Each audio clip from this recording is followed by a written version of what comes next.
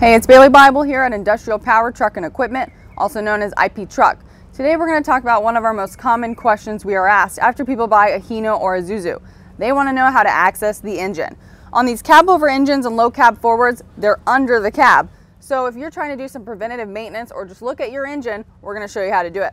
One of the first things you need to do is make sure there are no big gulps, large drinks, laptops, or anything valuable inside of the cab. This entire thing will tilt forward, so it'll all end up on your windshield. So you want to watch out for that.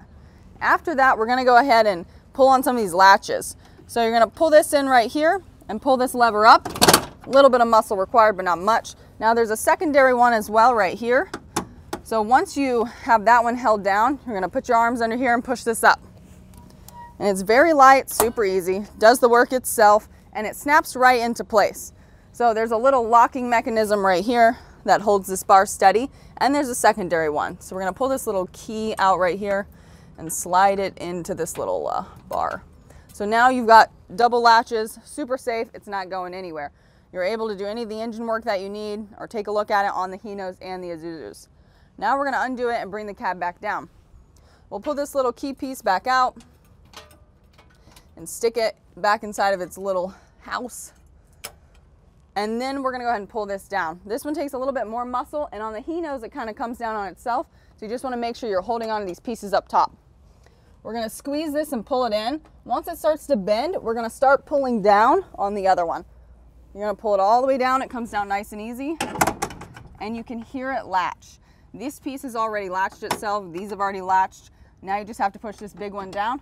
This one takes a little bit of muscle, and you hear it latch. Super easy. Now, if you get inside of your vehicle and you turn it on and you start hearing alarms and there's a hazard light on the dashboard, you haven't locked this piece. Anytime you're walking past your vehicle about to get in, you want to make sure this piece is down. It'll stick out just like this and you'll be able to see it. If this is out, this is a warning. You need to lock this thing down.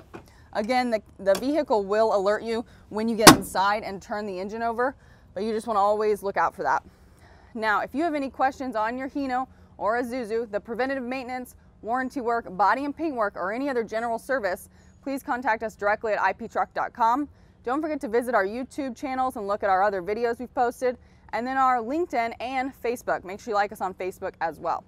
If you need anything else, please contact us again at iptruck.com. This is Bailey Bible with Industrial Power. Thank you and have a great day.